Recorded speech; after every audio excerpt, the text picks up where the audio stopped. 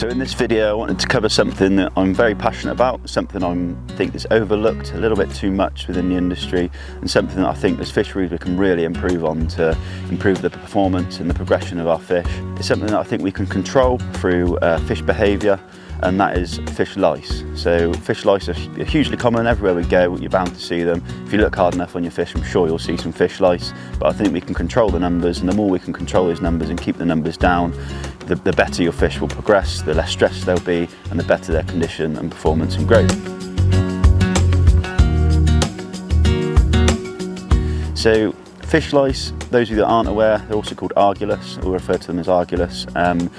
They crawl all over the fish, so they're an external parasite. So it's a little bit like dog fleas, I suppose. On a dog, you get fleas, obviously, and that's going to stress the dog out. It's going to cause it to itch and scratch. They don't do the dog any good, so you treat them. So with fish, they're underwater, we can't see what's going on so well. So when you catch one, you'll get it out, and you might find a few lice on it.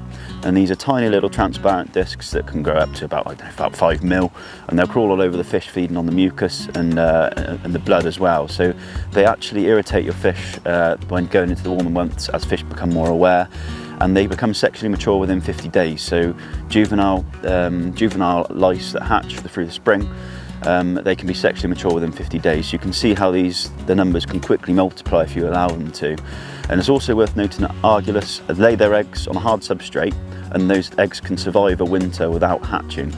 So this is an opportunity for us to control them. This is the opportunity that I see that I'm about to share with you. So these Argulus, they'll hatch, they'll find a new host, and that's how their life cycle begins. So they can multiply very quickly after 50 days and sexually mature. They can lay their eggs, the lice can then find another host fish, and the cycle continues, and that's how the populations multiply and grow. The higher your infestation of lice, obviously the more irritated your fish will be, the more stressed they'll be, and that's going to have a detrimental effect on the performance of your fishery and how willing they are to feed, and how catchable they are, and how much they progress, really. So anything we can do to control that is going to improve your fishery, and let's look at a little bit about what we can do and how we can get those numbers down.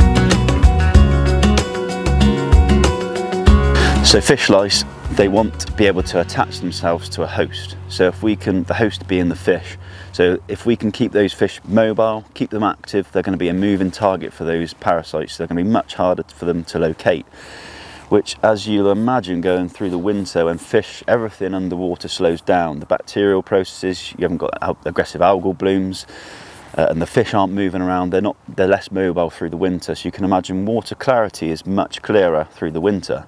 So typically fish are naturally wired to look for refuge through the winter because they're very vulnerable. With the water being much clearer, they're much more vulnerable to predators. So naturally they want to look for refuge because they feel vulnerable, they feel out in the open, the water's clear, the fish are going to feel more vulnerable. So they seek refuge to get that little bit of comfort, a little bit of rest. They'll go and hold up in maybe a reed bed or a snag, and this is the prime opportunity for Argulus or fish lice to multiply, because the Argulus that are sexually mature on the fish, they need to leave the host to lay their eggs. So if the fish is holding up in a snag and being very immobile, it might sit there for days in the winter.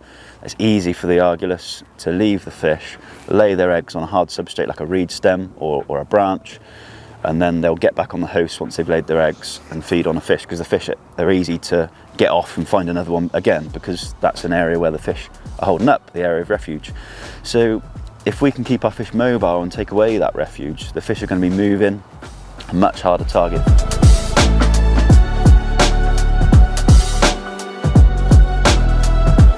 So the counter argument for removing snags is that you're removing refuge for fish, and some people believe that fish need refuge to relieve stress, to recover and rest.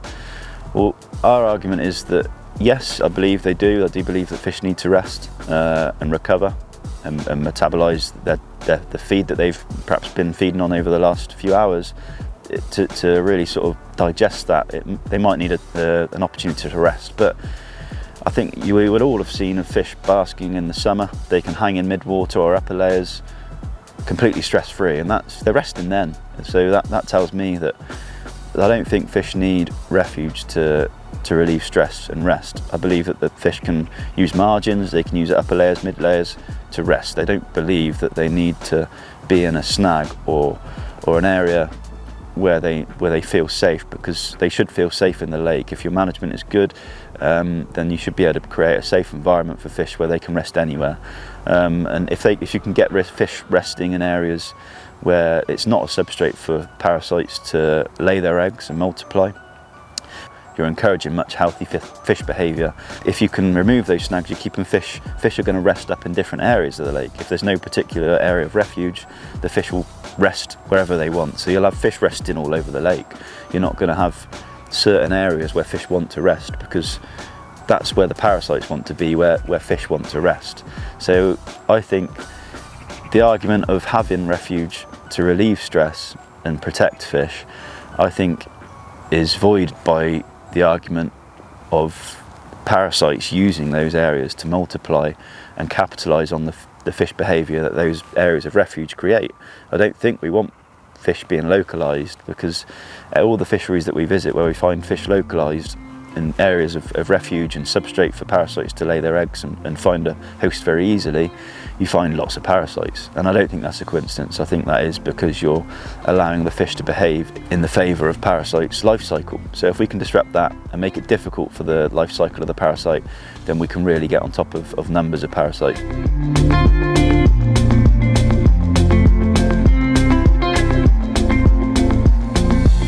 So how is reducing the numbers of fish lice going to improve your fishery? Well, obviously they're an external parasite, so they're crawling all over the fish. They're feeding on the mucus and the blood of the fish, so they're irritating the fish. It's like a dog having fleas, really itching, like us having nits, itching, and it's going to stress you out. It's going to bring you down, and you're probably going to pick up a cold through being stressed, or a secondary infection that you might have through being stressed and so irritated by these lice. So their response is to produce more mucus to try and shed those lice. The skin's being irritated, the natural reaction of the fish is to produce more mucus.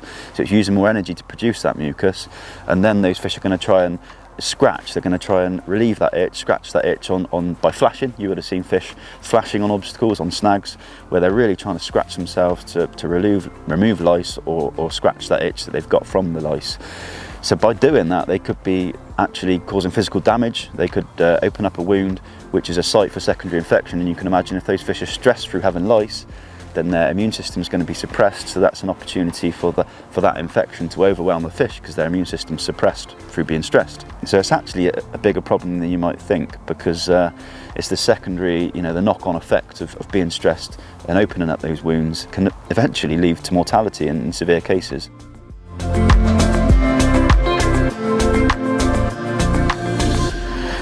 So I think it's a valid point. We can all look at our fisheries and look at areas that fish are holding up in, look at areas where parasites might be taking advantage of the lethargic or immobile fish through the winter, laying their eggs and multiplying in the spring, so that we can give ourselves a good strong spring where the spring is the vulnerable time for the fish. So if we can reduce the parasite loading in the spring, so that the fish come into the spring feeding hard, and they transition much better. And it's really getting that ball rolling now. We're in January now, so the more we can get the fish feeding now and reduce those parasite numbers, the better they're going to come into the spring feeding strong and keeping active and away from those parasites that will be waiting to hatch and find a new host when the water temperatures start to rise in the spring.